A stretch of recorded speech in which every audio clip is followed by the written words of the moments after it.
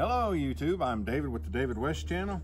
Let's go ahead and turn this 10-inch black diamond file into a steel. There's some safety concerns about using a grinder, especially one without a handle, without the guard, without a ground fault circuit interrupter. You make sure that you use all the safety equipment that you think you're going to need when you use this. If you have no experience with a grinder, you've probably got friends that are welders or steel workers or fab guys that would be happy to make the few little cuts that you'll need to do with the cutoff disc with this grinder. People are forever telling me about how these discs have exploded and pieces of it have gone right through their safety glasses and got their eye or embedded itself into their cheek, and that, oh, you need, like when I was working as a pipe fitter, they made us wear safety glasses, goggles, and a face shield, and then we had the hard hat on too. And I have heard other people say you couldn't wear just regular gloves, you had to wear the long gloves, and you had to have a long sleeve shirt on, and you had to have a set of leathers on like what welders use. If you want to use all that protective equipment, you go right ahead. All right, I have a 3/16 drill bit, a countersink, center punch, hammer, some finger tongs, cutoff disc, grinding disc, and my cordless drill. All right, let's make some marks now. There'd be no way to drill through this part of the file because it's so hard, but the tang area is soft enough to drill through. So I'm using a 3/16 drill bit because that's the size that will accommodate my paracord. So I'd like to have it about right there. So I'm going to cut it off here, which will give me about, you know, the same, like if this is an 1/8 inch here, 1/8 inch on this side, and an 1/8 inch clearance on that side. Let's go ahead and put a center mark. And let's drill it right here. And we'll center punch that.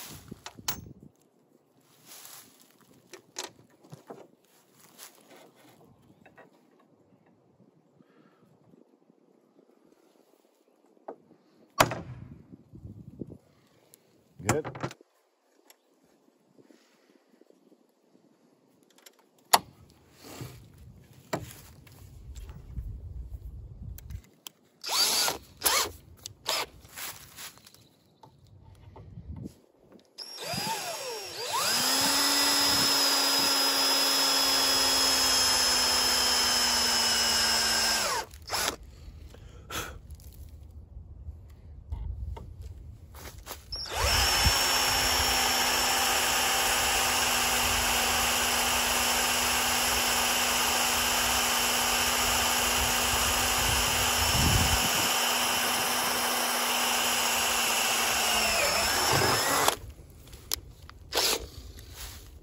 And countersink it.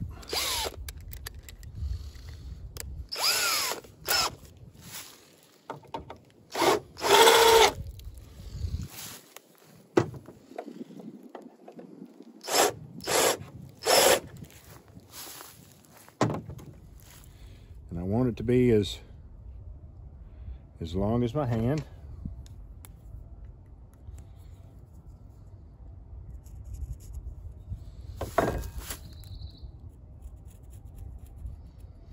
And I'm going to take the corners off.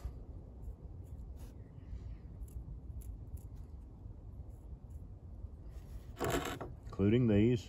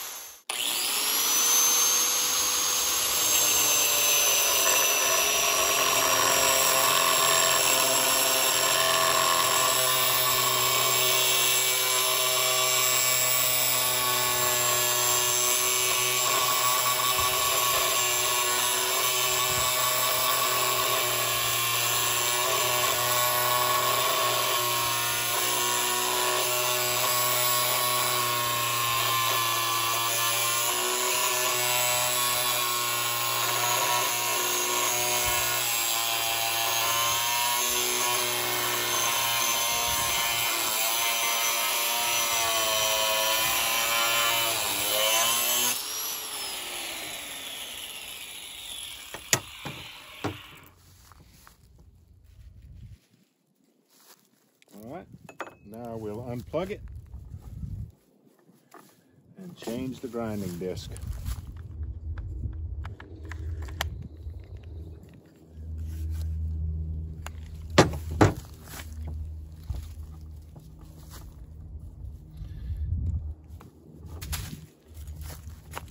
All right, that's out of square just a little bit, so I'm going to grind some off on this side first.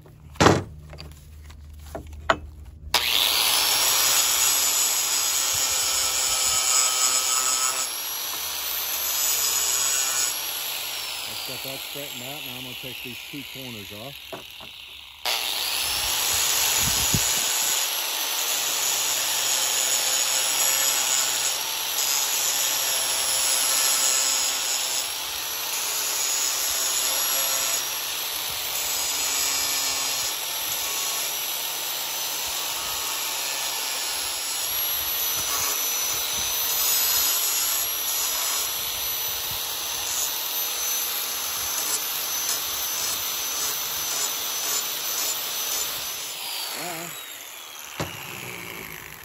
Now you want to be very careful when you grind these filings off the sides. You do not want to take the temper out of this steel. If you take the temper out and it gets soft on you, you might get a spark or two off it, but you're not going to get what you need to get, what you could have gotten if you took your time and just slowly, without heating this up too much, took those grindings off.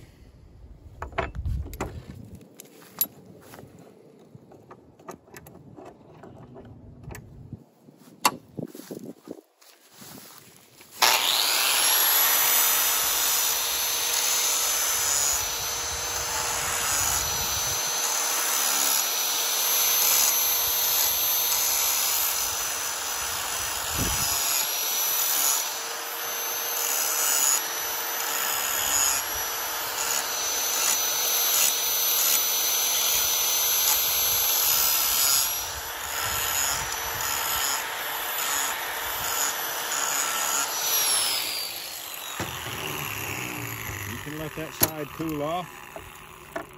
I mean, how hot can it be if I can hold it in my hand? I did not heat that side up too much, but I'm gonna let it cool off while I start taking up some off of this side.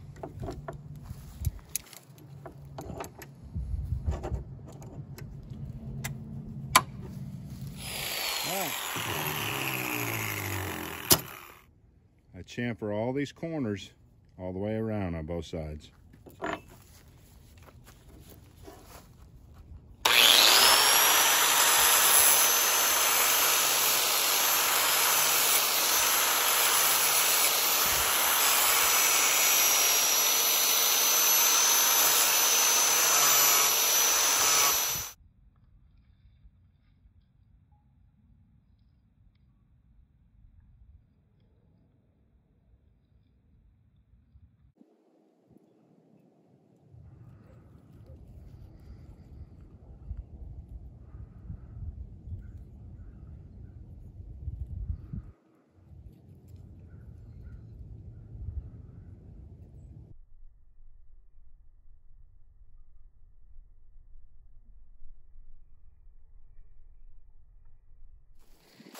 All right, and I want to put a Cobra Weave for a lanyard on this.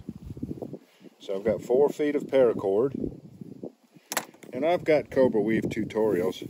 I'll put that link in the description. Stick it through here, go to the center, go to the center of the two, and we'll do about 4 inches to about right here.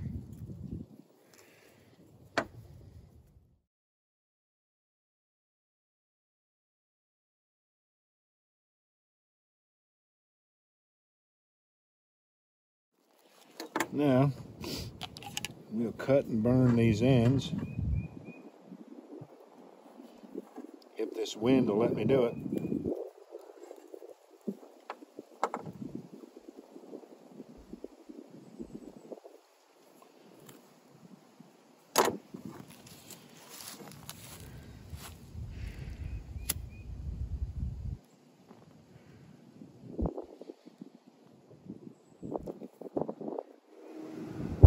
We made today is out of a 10-inch file. The middle is a 12-inch, and this other one is a 14-inch file.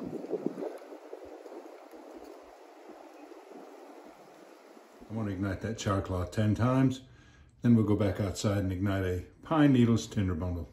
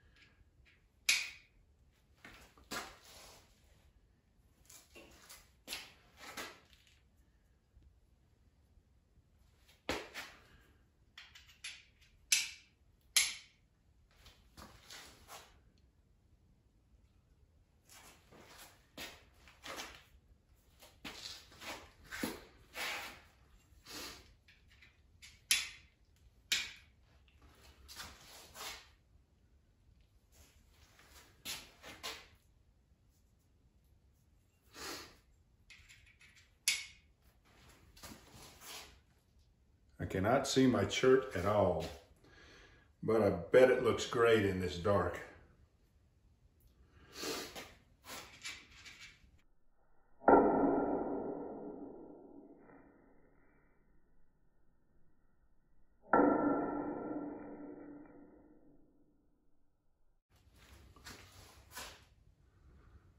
What is that, about 4?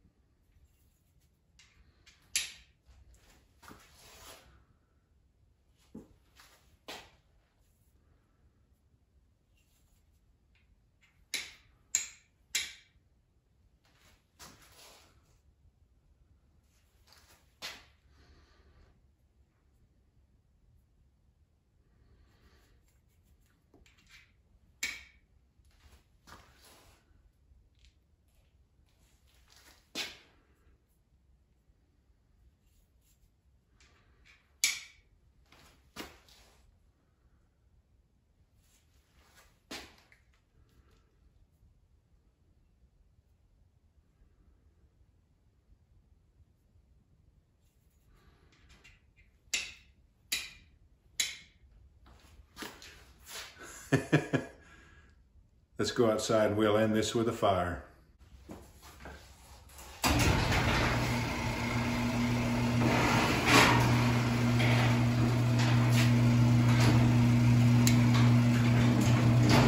It helps when you can see the chert.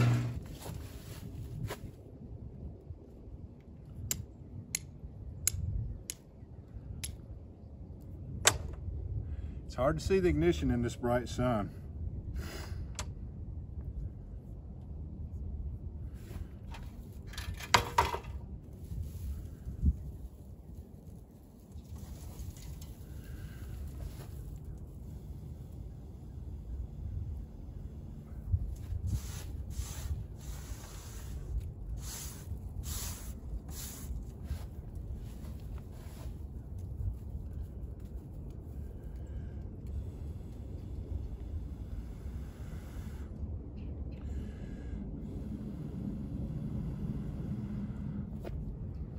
Alright y'all, before you leave my channel, please subscribe, hit the notification bell, and in that drop-down list, select all.